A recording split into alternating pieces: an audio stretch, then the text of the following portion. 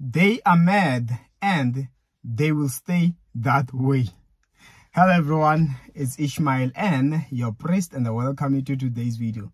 You know, sometimes this thing, when I think about it, it makes me kind of laugh, because it's similar to when some people they are fighting you, they are against you, and then you'll be like, you know that someone, like, they're just being crazy, and maybe they are jealous, you know, for that matter, especially this one of jealousy.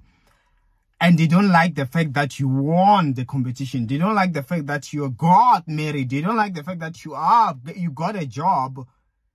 You'll be like, okay, now that they are haters, you realize that they just decide to hate me.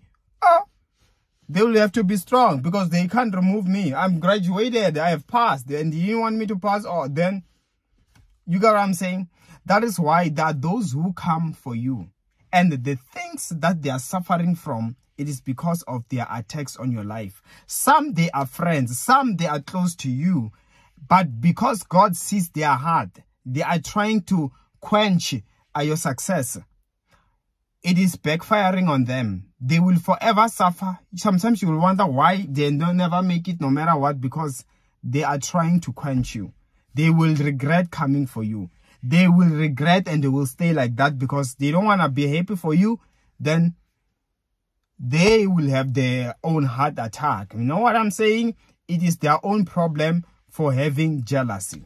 May the Lord prosper you more and protect your blessings in Jesus' name. Amen. And of course, you can also book an appointment with me. My details are on the comment section below. See you next time.